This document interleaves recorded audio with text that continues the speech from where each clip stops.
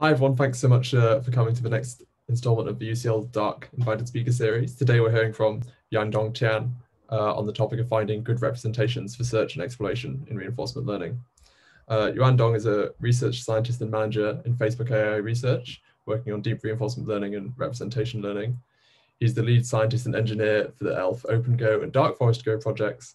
Prior to that, he was in the Google self-driving car team from 2013 to 2014. And prior to that, he received a PhD from the Robotics Institute at Carnegie Mellon University in 2013. I'm really looking forward to what you have to say to us today, Yuan. So over to you. Yeah, I think Robert have already covered the majority of it. Yeah, so my name is Yuandong Tian. I'm from Facebook. I'm a research scientist and manager in FAIR. And also, thanks very much for Ed and team to introducing me and invite me to be here to give a talk. So today the topic is to find a good representation for search and exploration in reinforcement learning.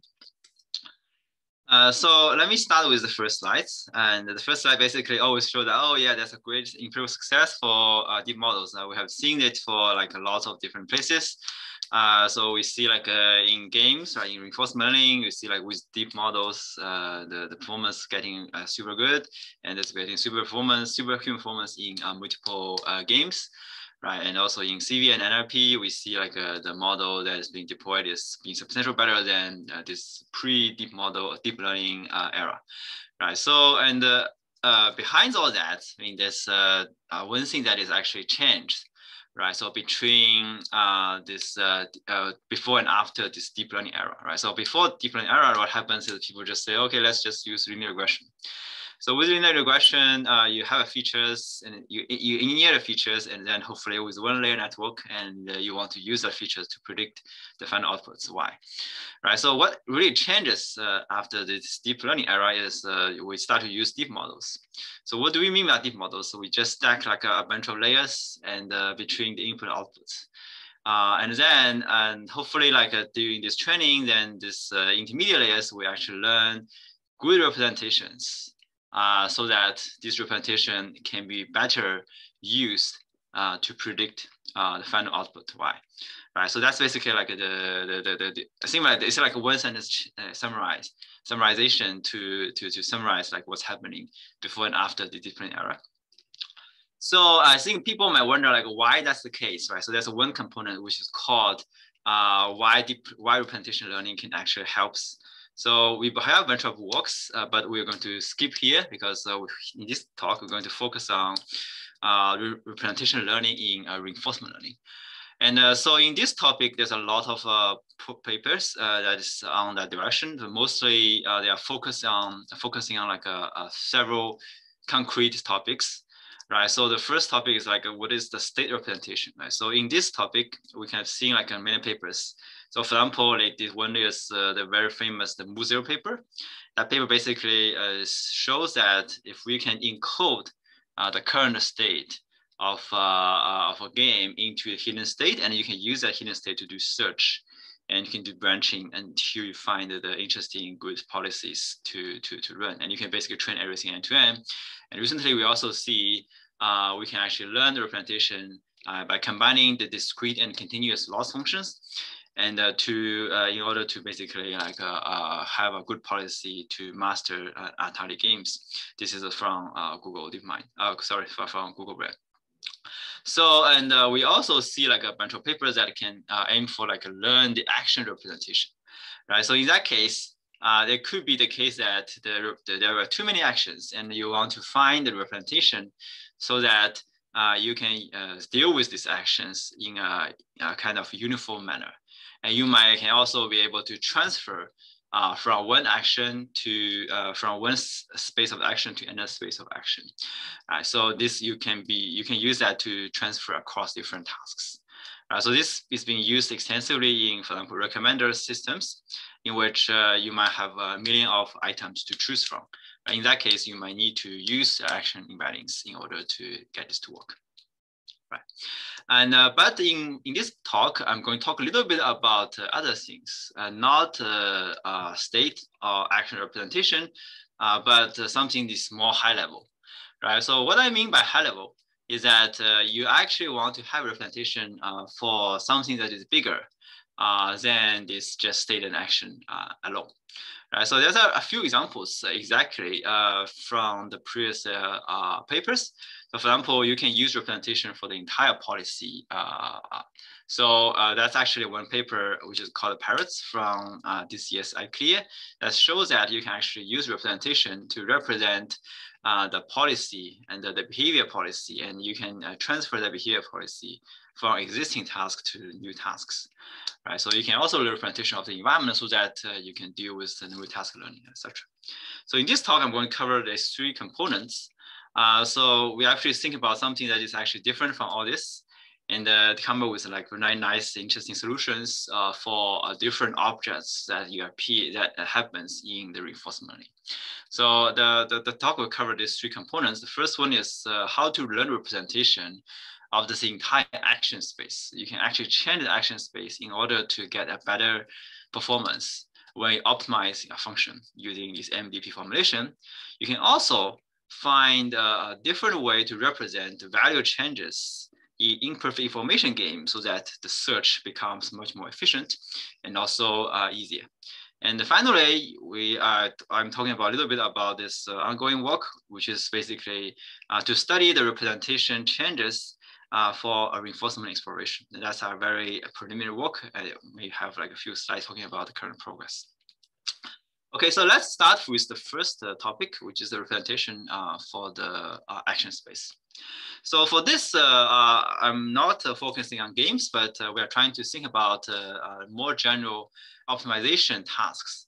So in these tasks, we basically deal with a hard optimization problem, and you want to find a way to use reinforcement learning to solve them, right? So by optimization problems here, what I mean is there's a bunch of like combinatorial optimization problems that we want to deal with, right? So for example, you have an objective function that to minimize the distance traveled for a salesman. And then you basically want the salesman to travel every city once and only once and come back to the original point. At the same time, you want the distance to be minimized, right? So you can also think about the job scheduling problem, etc. So for all these optimization problems, I mean, they can be naturally formulated as MDP by properly specifying where is the state and where is the action, right? So and they can turn this entire thing into MDP. Right, so but the interesting part of this kind of setting is there exists like many MDPs for a single optimization problem. Right. So it could be the case that we don't need to model this optimization problem as MDP at all. We just say, okay, let's do end-to-end training, right? So do one-shot prediction. Given the problem specification, it's basically provide you with solution in one shots. And you can also try other way of formulating it with different MDPs. You can say, okay, let's predict one path after another until you get a complete solution. Or you can say, okay, let's start with initial guess of the solution. And each step of the MDP becomes a refinement of this solution until you cannot get this solution better. Right. So, and finally, you can even try to learn what is the best way to find the action space, and so that this entire MDP become easier to solve. So from all these examples, you can actually see that the representation actually really matters in terms of solving these optimization problems. Right. So in the following few slides, we're talking a little bit about the examples of all the different kind of formulations. So for direct predicting the solutions, what you see is there's a lot of papers that starting from 2015 that try to use sequence-to-sequence models that to predict directly the solution of the problem. Right. So in these cases, you specify like what is the solution. You send them to sequence models, and automatically it will give you the solution without any search and without any refinements. Right. But these are actually like first trials of using machine learning for combinatorial optimization problems.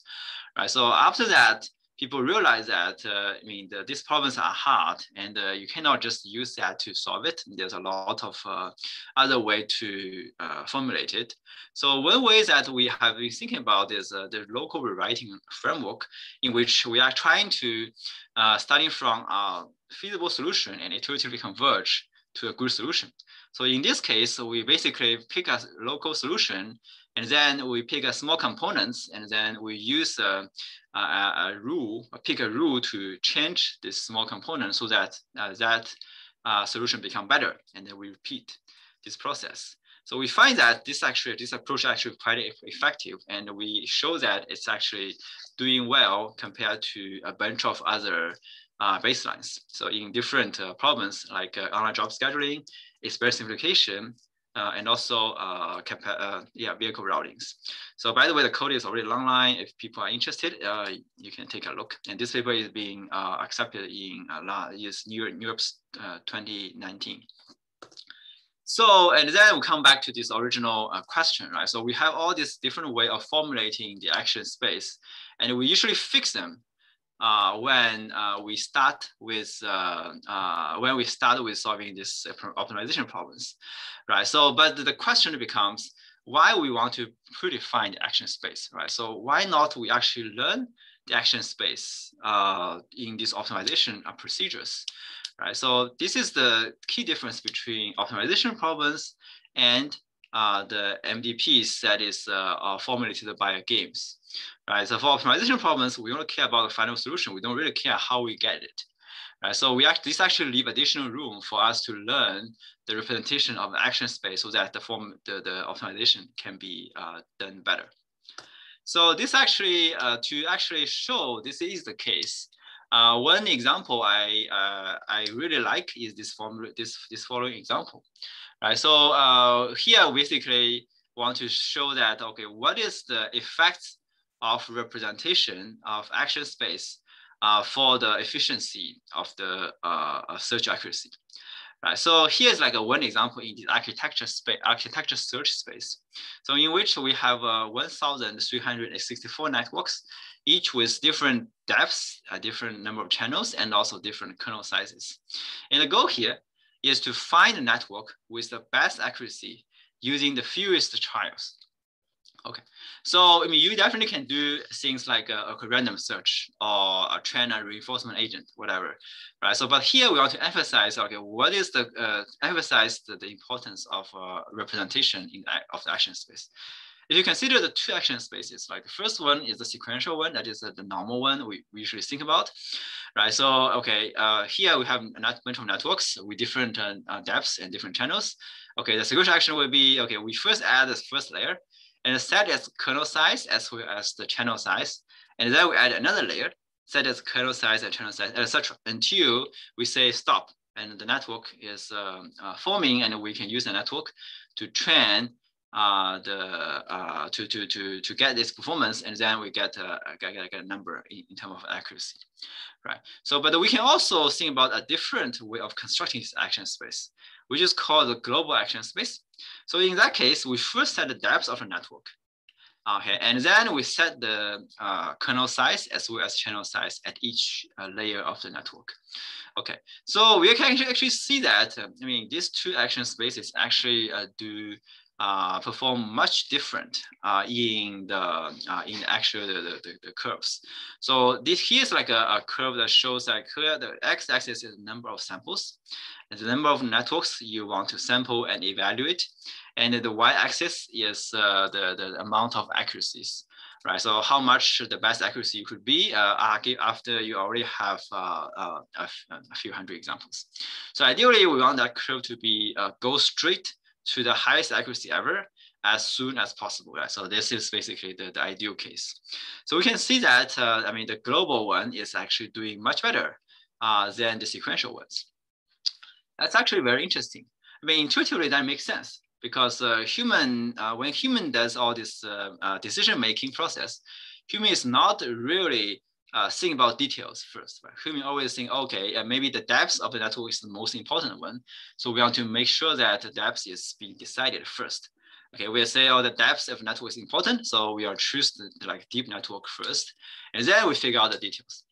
Right, so rather than starting from the details saying, okay, what is the kernel size and channel size of the first layer of network, which doesn't really matter that much, right? So this is actually give you this kind of feeling that, okay, for optimization problems, maybe this ordering, or in some sense, like what is the first and most important decision to make is the important part, rather than stick to a one MDP and then solve for this MDP, which may not be ideal, right? So here, we want to go one step further, right? So we, instead of like choosing between multiple action spaces, we might even think about like, what is there a way to actually automatically learn this action space, right? So that's actually a very interesting component. So what do I mean by learn action space?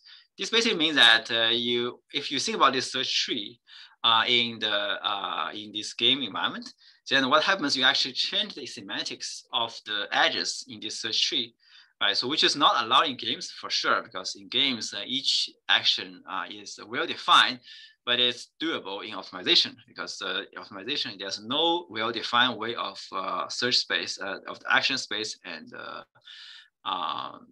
and a state space, and you can define by yourself. Okay, so then like this basically introduced the first part of this talk that says like, okay, how can we learn the action space? In the two recent papers that have been published in Europe 2020 as well as TPAMI 2021, so we actually think about a way to learn the action space. So here the action is defined as the partition of this search space. Right, so suppose like all these architectures are in this small and this like huge search space, then the partition, the action now becomes like how we should partition the search space so that the partition is in favor of very efficient search.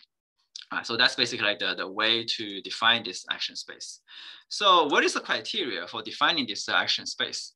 So here's like the figure that you can visualize with these two different action space, the global one and the sequential one, as I mentioned before, right? So you can see that the global, under the global action space, what happens is the search tree is kind of well aligned with the performance of the model. Right, so in the global action space, you can see that for all some trees, some branches actually contain like a very bad accuracy performance models, and some other branches actually contain like a good models, right? So but in the sequential action space, all this like good or bad model, they are mingled together into different branches of the tree.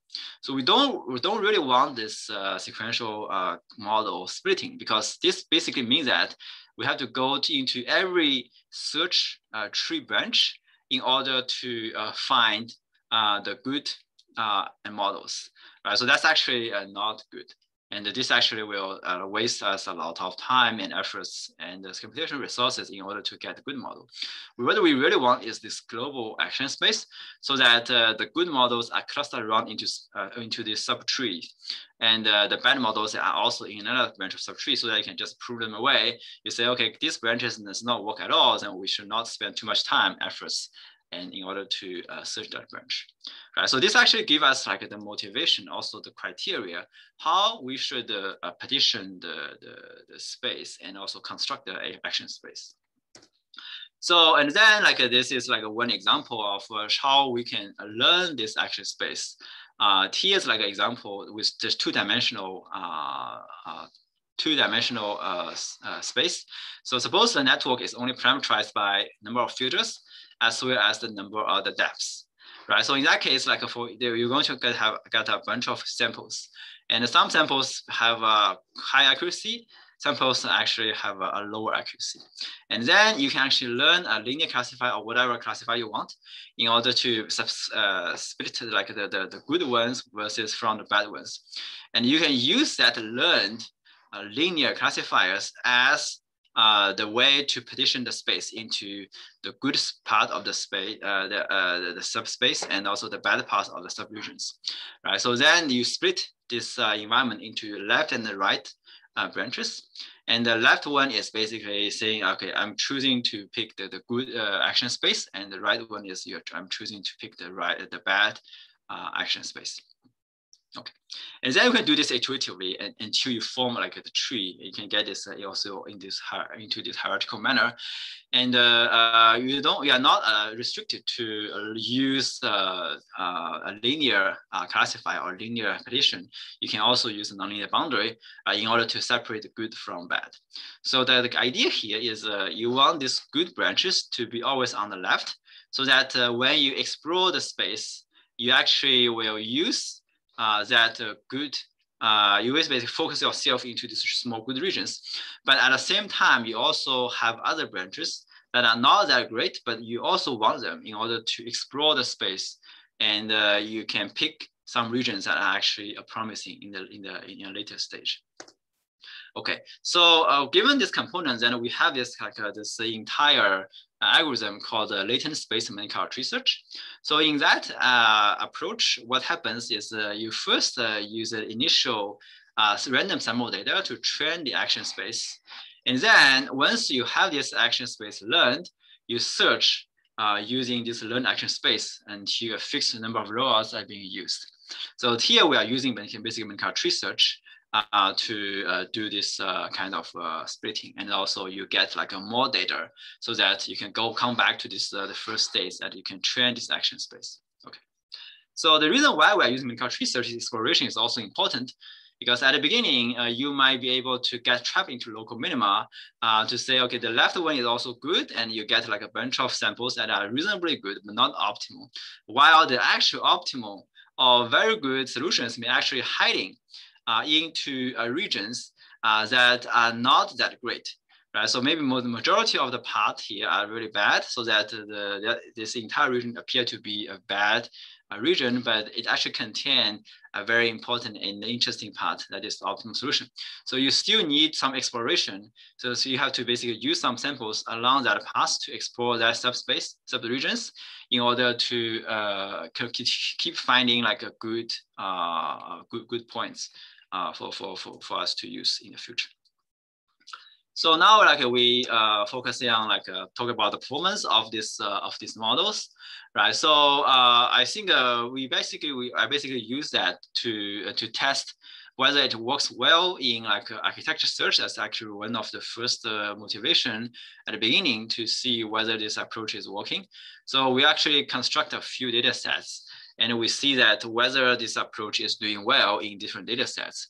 So what you see is when we actually using a larger and larger data set, the performance of this approach compared to the other approaches like Bayes optimization or random or like other approach for neural network architecture search is actually much better. So you can actually see that when data sets become larger, and until we reach to this Net Special 101, which contains 420K models, it's already pre-trained on Cypher-10 dataset by Google.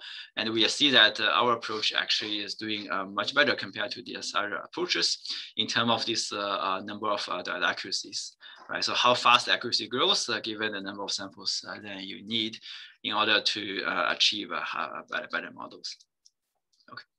So we also try this in open domains, and we show that our approach can achieve pretty good top one errors with only like 800 number of trials.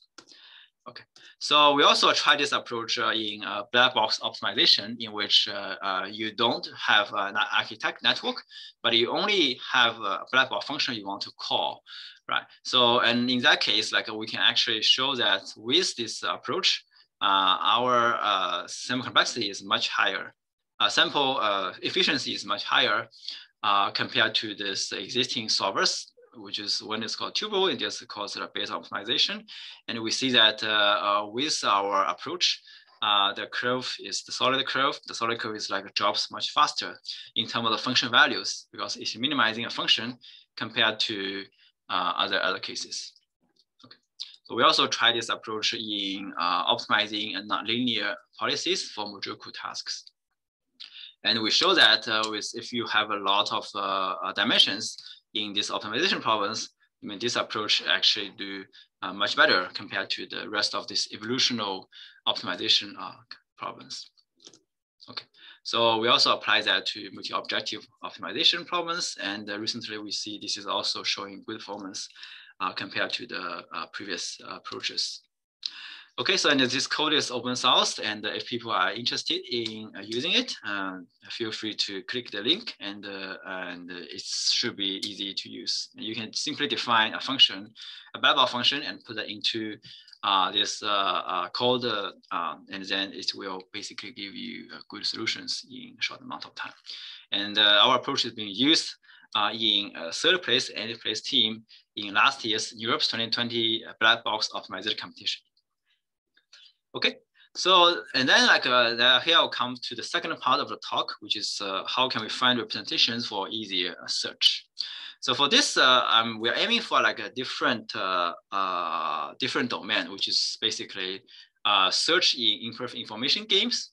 And so I think for this one, so we first want to, this is like basically one slide that shows the difference between perfect information games and imperfect information games. So you basically show like the left hand is a tree that people will often encounter in the perfect information games, in which like there's basically no cycles. And once you start from here, you make one decisions, you go into the left branch of the tree, and then you can, that branch of the tree has nothing to do with this right branch of the tree, etc. Right. So that's basically like what happens in the perfect information game, and also what happens for people thinking about like search-based approaches. That's very clear. But for imperfect information games, things are a little bit different. And so the reason why this is the case is you might have two players, right? So player one here, player two there, and one player's what is visible to one player may not be visible for other players. So because of that, what happens is you might see like these two nodes are very basically being splitting around for one player, maybe actually is one node for another player. Right, so this basically means that each of player actually see like partial information, and they may not be able to distinguish between them and make decisions. Here's like one example about this imperfect information game. So for example, you only have two cards, right? So you give like one private card to player one, and the other private card to player two. So there are four possibilities, right? So 0-0 all the way to 1-1.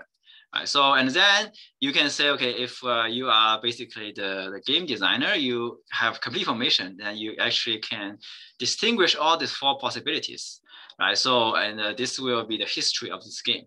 However, if you think from the perspective of player one and player two, they're actually seeing very different things, right? So from the perspective of player one, you only see like two possible cases. Right, so in the first cases is the player one only hold a card of 0. The second cases is the player one only hold a card of 1.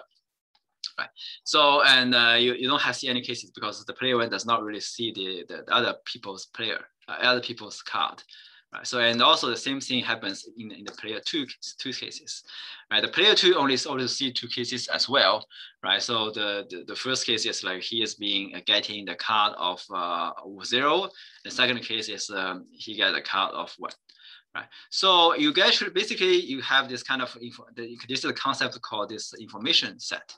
Right, so basically means that you can only have a policy that is consistent and also constant within this region, which is the information set. Okay. So because of that structure, this is the reason why we actually see these circles here, right? So if you treat this information set as this single node in the search tree, then what you see is that you're going to see the search tree as you have this kind of circles in this manner, because what is distinguishable from player one may not be distinguishable from player two. So you have this kind of like a weird structure in these imperfect information games.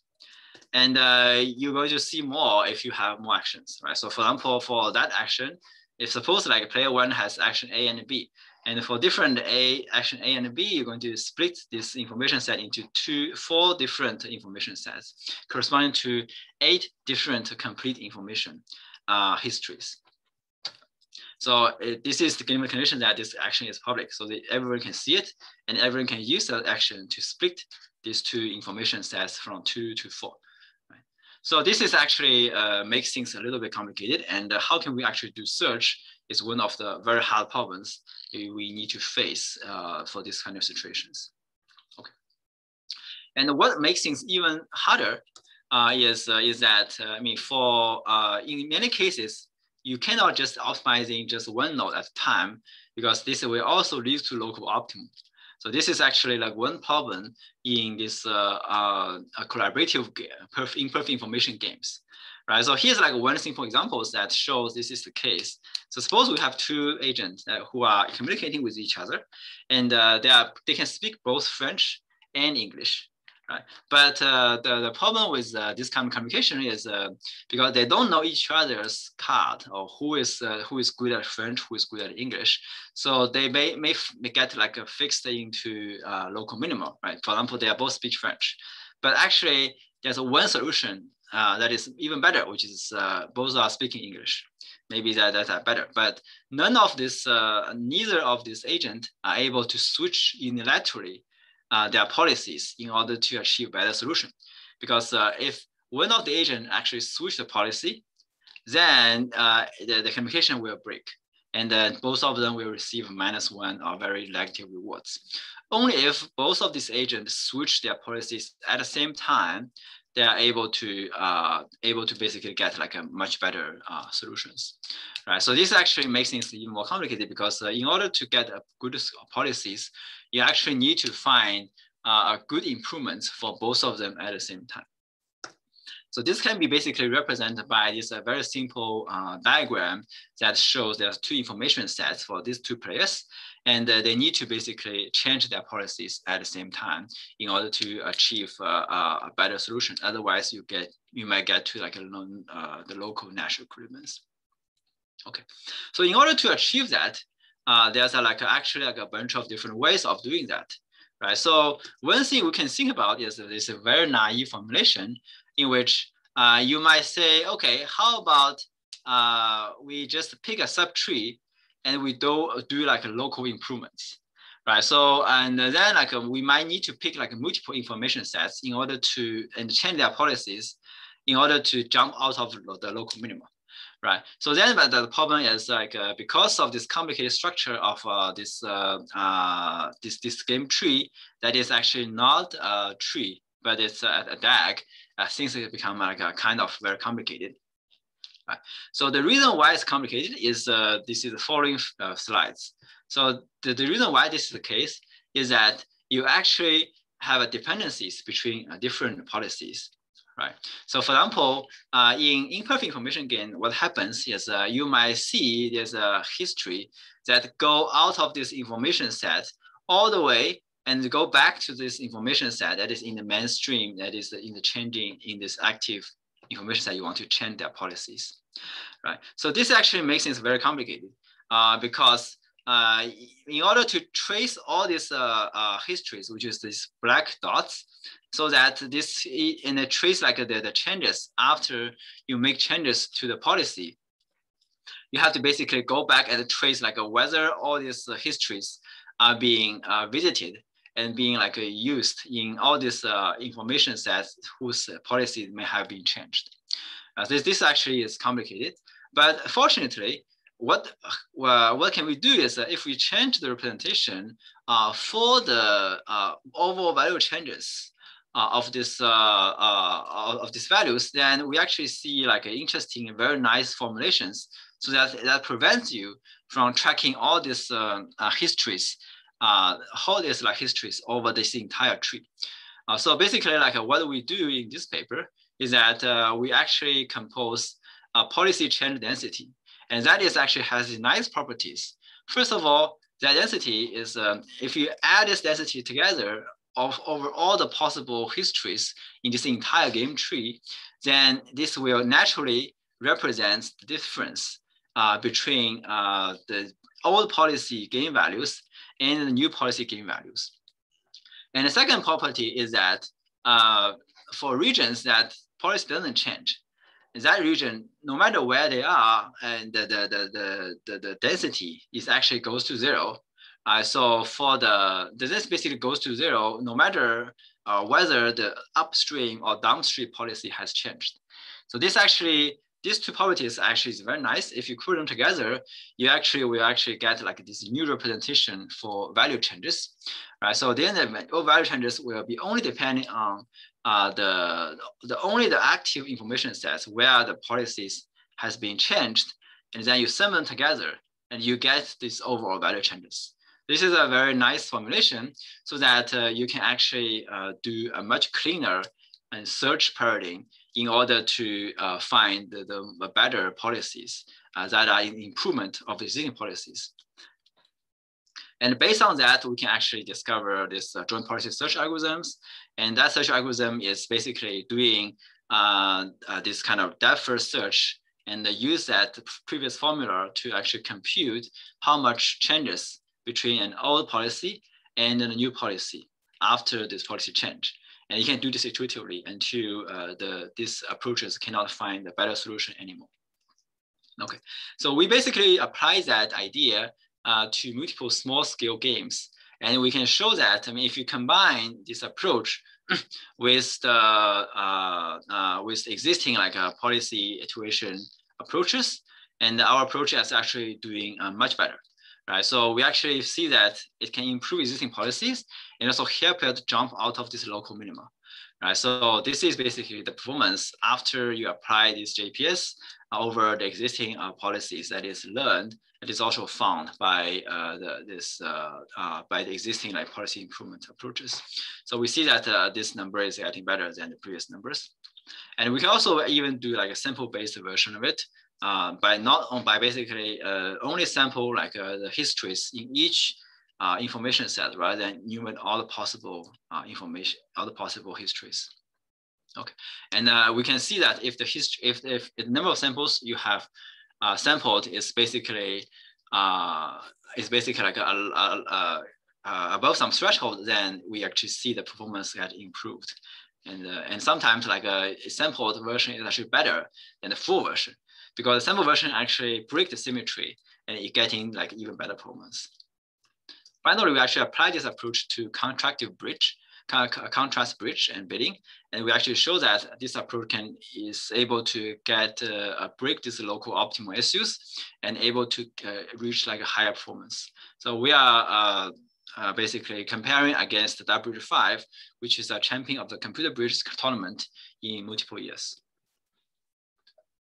Okay, so finally, we'll spend like the last 15 minutes on the last part. That is the representation for our exploration. So that part is basically like I basically first talk about our paper, which is called the B-Bold. And in this B-Bold paper, we actually talk about propose like a new way of explore the entire space of this in the reinforcement learning settings.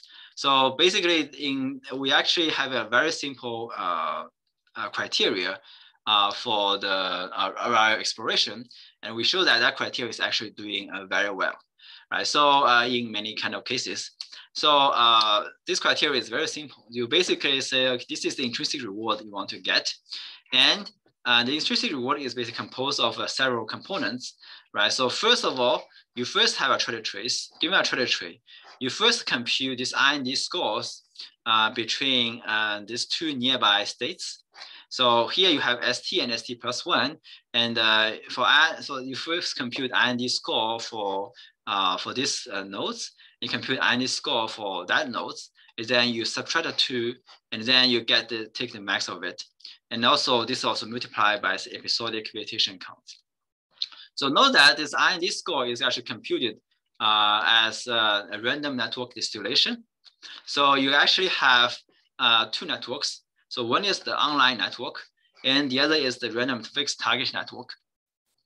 So then like you basically, what you do is you first train an online network phi prime given the previous existing states, right? So if you already visited that states, then the distance between these two networks output will be small, and which means that this shows that that particular state has already been visited, right? So if you have explored to a region so that the states is the state has never been explored, then what happens is that there will be a huge gap between the output of the online network and the random network, so that these two difference will become huge. So this corresponds to the fact that the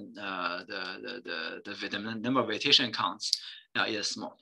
So this is basically a way to basically show you actually have a better performance. The way you show that you actually will have a lot of variations in one state, and there's some other states that you are not familiar with. Okay, so in BBOD, like the idea here is that you basically want to check the trajectories and see is there any kind of gap between the variation counts difference, right? So if you have already explored the space that is in this left part, and this space is, this space has been like a lot of variation counts there. And if you go outside, and the variation count will become small because there's a bottleneck here. And naturally, you are going to use these gradients as a way to giving like higher rewards in this for this bottleneck nodes, right? So you get higher rewards here because according to our criteria, right, this will be approximated the variation counts, the inverse of variation counts for t+1, and this one will be the variation counts for t if there's a huge gap between the two, which means that there's a bottleneck state there. And you basically assign them with higher rewards so that exploration will become easier to achieve, right? So once you achieve the higher rewards, and the agents will be attempt to get into this place. So once the agent actually already learned how to get to this bottleneck regions, then the variation counts of this bottleneck states will become higher. And naturally, this gap will diminish over time. And then you're going to not focusing on that part, and we'll be focusing on the second, the next bottleneck regions, so that the exploration can go further. Okay, so that's basically like the major idea of this BBOD paper. And you can actually see that although like this paper is, this idea is very simple, it actually does a much good job in many situations. So I think one of these interesting experiments that people have already seen, and we already conducted, is the experiment on this mini grid. So what we can see is we can see this approach actually does very well in many of these hard tasks in mini grid environments, right? So, and we see that for all these 12 hard challenging environments, and the BBOD actually do much better than existing approaches, including RIDE and also Amigo. And we actually see that, all these people can actually solve all these situations within 120 million steps. So here's like a bunch of figures that shows that, especially in the hard task, people actually does much better and able to solve them in like less than a million environment steps, which is actually very interesting. These are very simple criteria is actually doing a very effective approach. So we can also show that if we do pure exploration in mini-grid using this BBOD environment, using this BBOD criteria compared to the IND criteria, we see that this BBOD criteria actually do much better in terms of exploring this entire environment, while the IND might get stuck in this in a few rooms and then never come back. The problem with IND is that it's basically get stuck with somewhere, because once it gets familiar with some rooms, then it might choose to go back to the previous rooms because the previous room appear to be less familiar compared to the current room. And then you're going to see this kind of back and forth phenomena using this IND framework. But BBOD actually was able to get over that and explore more rooms in a fewer number of environment steps. Okay. And we also done an ablation study on showing like what are the So basically the important component for each of these design choices, right? So for example, like the max is important, and also this episodic vegetation counts is also important in order to achieve good performance. We also apply this Beebold exploration task to NetHack, which is a nice environment developed by Fair London, by Tim and also Ed about that. I think that's a very nice environment to work on, and we show that Beebold is actually doing well in multiple tasks in these environments. And we also show that our approach is doing well in modular revenge without having a lot of interesting, a lot of like handcrafted features.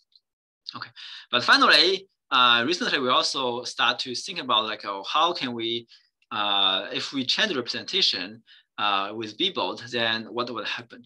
Right. So one interesting thing that we actually perceive is that Beebold is actually very sensitive to different kind of features used in the R&D part. Right. So if we use random features, then we see that this is a nice curve going up. Right. So if we have more environment steps.